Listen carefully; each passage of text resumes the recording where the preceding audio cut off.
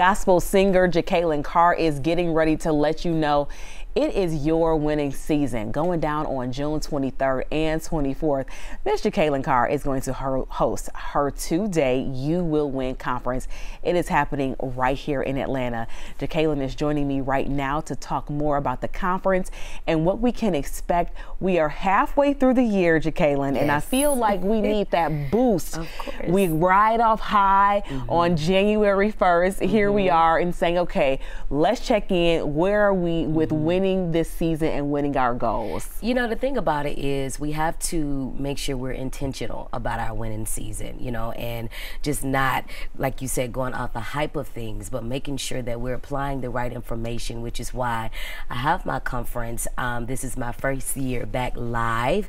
My last one was in Orlando in 2019 before the pandemic. And so now bringing it to Atlanta just to make sure that we all understand our God-given identity and what it is that he wants for us, and that's for us to win in every area of our lives. And I think it's so cool that you're having this in a place like Atlanta. People are here, you know, pursuing their dreams and their passions, and it can be kind of daunting when you get no's or when you feel like you have setbacks. What can people expect from the conference to just get that boost and the resources they need to keep going? Yeah, I like to use the word activation. I like to use the word elevation. A lot of times, as you said, we're working on our dreams and goals, and sometimes we can get discouraged. And so we have people like myself and so many guests that are going to come in that you can relate to, business owners, people in the music arena, comedian Lil Rel, Pastor Mike. I mean, so many people that's going to kind of give you that push that you need to make sure you don't give up where you are, but you can continue to go after your goals and what you desire to do and be in life. And you talked about having the last live conference before the pandemic. Our lives have changed so much since then.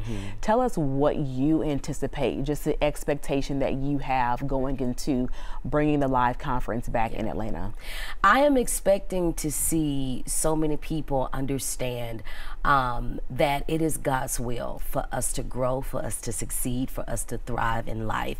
And so many people feel like they can't. So many people feel like it's impossible for them. And then you have people who are already thriving who just want that extra push.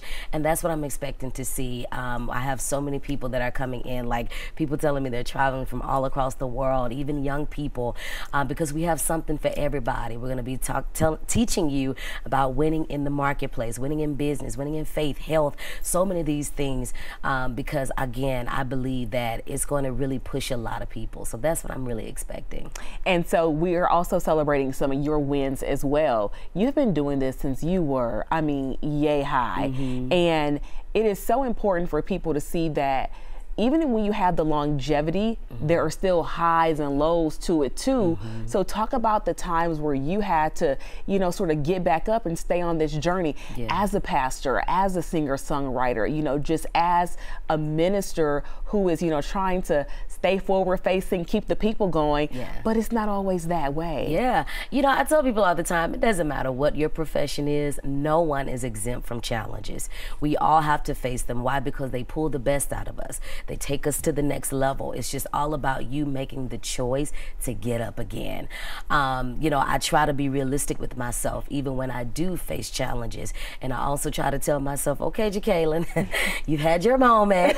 Now it's time for you to get up and to prosper and to win in life, because you have to be careful. If you let it, your challenge will begin to overcome you when it's supposed to be the other way around. So yeah, I just have to tell myself, listen, get up. Get up and keep going. And keep going. And it's so hard to do, but once you get that message in your heart and you just, you know, make it happen. Exactly. And you have continued to make it happen. So tell us about some new music you got.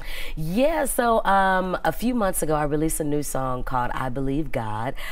Just really hitting on things that, you know, people feel like it's impossible to happen, or maybe you have been believing God for a long time and it seems like nothing is happening. You got to understand that God said what he said, and he's going to do exactly what he said. And with that being said, just putting in the atmosphere what we believe God for, and just telling people, I'm believing God with you. We don't have to believe him alone. And then, of course, some more new music is coming as well. So I'm in the studio now. I'm excited about it. We are so looking forward to it. And tell us more about where we can register for the conference or to learn more information. Yes, you can register for the conference, all panels and sessions at youwillwin.org. Again, it's youwillwin.org. And then all the nightly services are free. We have our closeout concert, which features, of course, myself, Pastor Mike Jr., Dr. Charles Jenkins, Bree Babineau, my African sister, Deborah Lukalu. So many of us. It's going to be really great. So you get those tickets from youwillwin.org as well. All right, looking forward to it. We wish you the best of luck, and thank you for bringing us a little morning inspiration. We appreciate it. Thank you for having me. Stay with us. We'll be right back.